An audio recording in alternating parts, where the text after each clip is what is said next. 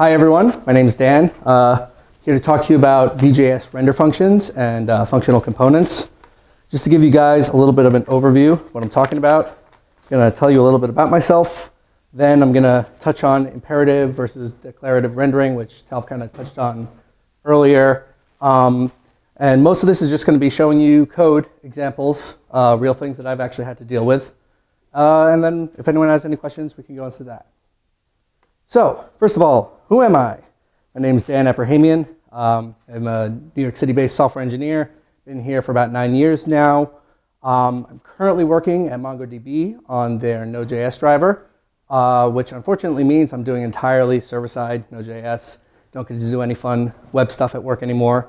Though, of course, that also means I don't have to deal with Babel anymore, which is wonderful. But in my spare time, I do like to use Vue. It's currently my favorite framework. Absolutely wonderful. Used it for a few freelancing projects. And yeah, I have about 5 years of web development experience. I was kind of thrown into this. I graduated doing like VHDL and C. And so doing web stuff was a big change, but I absolutely love it. So now I'm going to go over a little bit the differences between imperative rendering and declarative rendering. So first off, imperative rendering is basically describing how you want to render your view. So like an example I like to use for imperative programming is if you want to describe adding 4 numbers together, you would say add A to B, then add that result to C, then add that result to D. So imperative rendering is step by step going through different instructions to eventually construct the end DOM that you want. Some examples that we could think of, jQuery as we just saw, very imperative. Backbone.js without Marionette, also very imperative. React without using JSX, that's also very imperative instructions step by step. It has the benefit of giving you all of JavaScript at your disposal. You're not limited by anything other than what JavaScript can do. So it's really powerful in that way, but it's pretty hard to read. This example over here, I mean, you probably can't read that anyway because it's really small text. But it's basically a render function for rendering a list in jQuery. Looking at it from far away, I can't tell what that's supposed to be.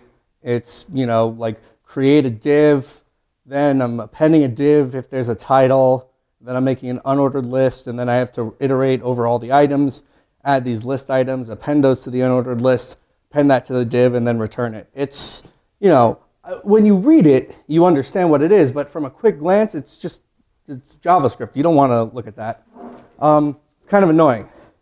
In contrast, we have declarative rendering, which describes what you want to render instead of how to render it. This is typically done via templating or JSX. Typical examples, Marionette.js brought in item views to Backbone. Angular.js and Angular, those are all using templates for declarative rendering. React with JSX is kind of declarative, but it still gives you some imperative stuff in there. Vue also, as we typically consume it, is declarative. Like you can look at this template over here. This is a Vue template for what I was showing you before. It's a lot easier to see what's going on there. You've got just a div that's conditioned. There's a title, and then you have a list for all the items in items, which just displays item.value. Really easy.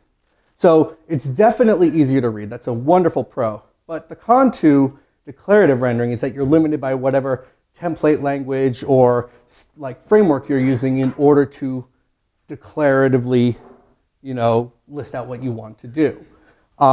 So it can be a little constricting. Now, in the case of Vue, we have the best of both worlds. Because what Vue will basically do is Vue encourages you to be declarative. It takes in a template that you write using the template syntax I showed before, and then the Vue compiler will compile that down to an imperative function that runs in JavaScript. However, should you want to, you can just write that render function yourself. You don't have to use the templating engine. Now, I'm going to say this up front. 90–95% of the time, probably even more, just use a template. It's going to be fine. Like most cases that you're dealing with, everyday cases, those involve, you just need a template and that's it. However, there are some cases where you're going to want to write a render function instead of using a template. There's no hard and fast rule for this. Like I can't tell you as soon as you see this, you're going to want to switch over to using a render function. Don't bother with the template anymore. So rather than like come up with like a really strict set of rules for you guys to follow, I instead wanted to show you an example that I came across in my life. So my example is I was dealing with a component that had multiple options that were all mutually exclusive from each other and also all affected the DOM hierarchy. What do I mean by that? Well, now it's time to go to my example. What it basically has is it has this little text bit over here, and if I fill that in, it just says whatever I write in here, right? But then I also have 3 additional options up here. I have a link, a badge, and an alert. This is all using Vue Bootstrap, by the way, and it's using, you know, the Vue CLI generated project. Very easy to use. So if I start adding in a link over here, and you can see my state up here, I'm just printing that out for you. If I add in google.com, right, that makes this into a link. And if I say I want a badge that says new, that adds a badge over here. And if I toggle this alert button, that's going to turn the alert on and off. So this looks really nice, really simple. It's a great interface for decorating whatever I'm passing through with the text over here. But like the problem is all of these things, the link, the badge, and the alert, they're all mutually exclusive. If I delete the badge, it goes away. And that makes for a very complicated template. I'm going to show you guys the template for this right now.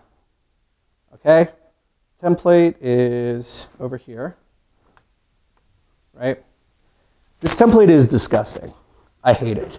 It's impossible to like figure out what's going on here. Because the thing is, for every item, I have to conditionally, if the variable is there, use the tag for that component, otherwise use a div.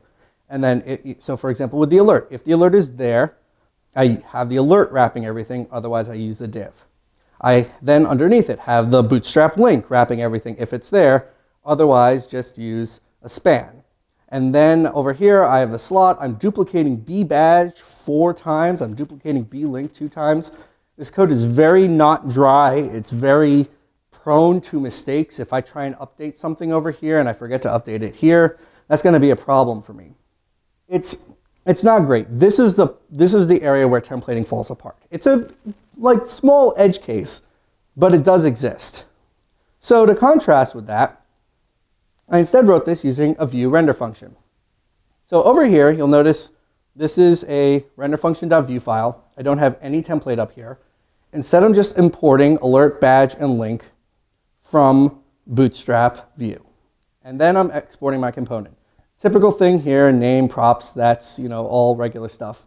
But then I have this render function here that takes in a create element parameter. That create element parameter is a function that takes in 3 arguments. The first one is what kind of element you want to create. That can either be a string saying a tag like span, or if you have a component like I imported above, it will render that Vue component as another element. The second argument that it takes in are optional options. So you can see for link, I have to pass in the props over here. So that's, you know, where you would pass in props. If you go down here, you can see for the alert, I pass in attributes for show. So that's how you typically pass that stuff in. And then the last argument is an array of the children that this element has. So you don't actually have to use slots here. You can just use children. Very key point I want to emphasize. It has to be an array. I spent like more time than I would like to admit trying to figure out why this wasn't working, and then I realized that I had to wrap it in an array. So yeah, just letting you know, if you want to use create element, you know, you gotta use it in an array for the third argument. So if you look at this code is, honestly, it's imperative. So it's not as great as a clean template, but it's a lot easier to follow what's going on. I make an element, right? And then if there's a link, I wrap that element in a link. If there's a badge, I create a new div and append the badge. And if there's an alert, I wrap it in the alert. And then I return a container div that contains my element, right? So it's a lot cleaner as far as a dry perspective. If I'm going to make a change to anything, I only have to change it once here, which reduces the likelihood of errors. Still, it's not great. Because, like I said, it's a little hard to read. These create element functions, not great. So now we're going to do it with JSX.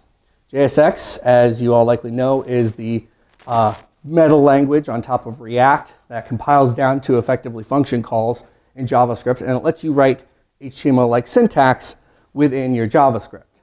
And I include links to this in the end of the presentation. By adding an extension to Babel, an extension to ESLint, you can use JSX in your render functions for your Vue components.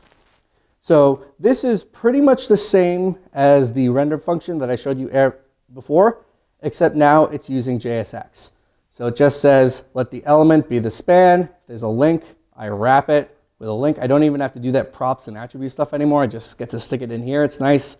If there's a badge, I append the badge. If there's an alert, then I wrap it in an alert, and then I return a big div containing the element. It's nice. It's relatively easy to read. Still not as nice as a pure template, but it's pretty good, right? So something else you might notice from this is that there isn't really any state to this component here. It just takes in options, and everything is done based on the slots and the options. So Vue has support for things called functional components. And functional components are components that don't really contain any state. The difference between the previous example and this one is I added this field, functional true, and now my render function over here takes in both h, which is that create element function, and then context, which is basically a big object that contains all your props and slots and things like that. So there's no state actually stored inside of this component. And so from over here, you can see like now instead of pulling in options from this, I'm pulling in context.props.options, pulling in context.children instead of pulling in the slots from this.slots, and everything else is the same. This is not going to make your code look nicer, but it will actually give you a significant performance improvement because now you don't have any internal Vue stuff watching the state of your component. It just renders it, right? So we've almost gone all the way for what I want to show you about render functions and functional components. But I want to show you just the full power of what you can do with this kind of stuff. Because once you start writing your own render functions, you can do some pretty awesome stuff. So if I switch back to this website here, you'll see that I have tabs for all of the different examples. They're all exactly the same, but I just wanted to be able to render them when I was testing them out. And so they all do the same thing, and they're all these tabs. And if you were to write this out as a template, you'd have to do b tabs, b tab, in, out, b tab, in, out, and it'd be very repetitive. But the problem is these are each different components on the inside. So what I then did was I turned the entire app into a render function. And so this is my render function for the app. You know, you got some computed stuff over here. I've got data that just returns the name of the tab with the constructor for that component. And then in here, I'm just doing my nice JSX in here. You know, those inputs from up above, I'm rendering them, doing a binding here. This is one downside. There is no direct analog to vModel, so you kind of have to do this by hand. But other than that, you know, pretty good. I'm just calling lodash.map here to map each of the tags to a tab in line in here in the JSX.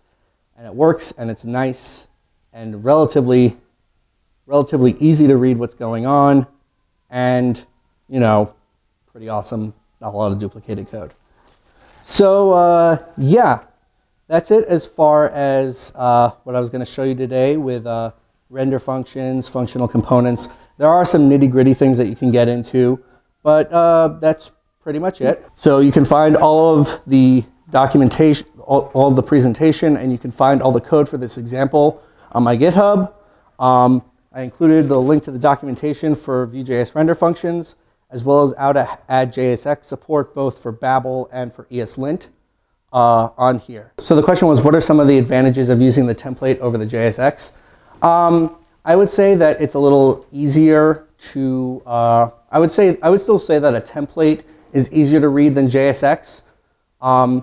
Anything that you're going to do with it's also, you get a lot of the checking on a template that you wouldn't get in JSX. Since it's a more rigid language, certain mistakes will more easily show up in IntelliSense and in your editors, and it'll be a lot easier to debug.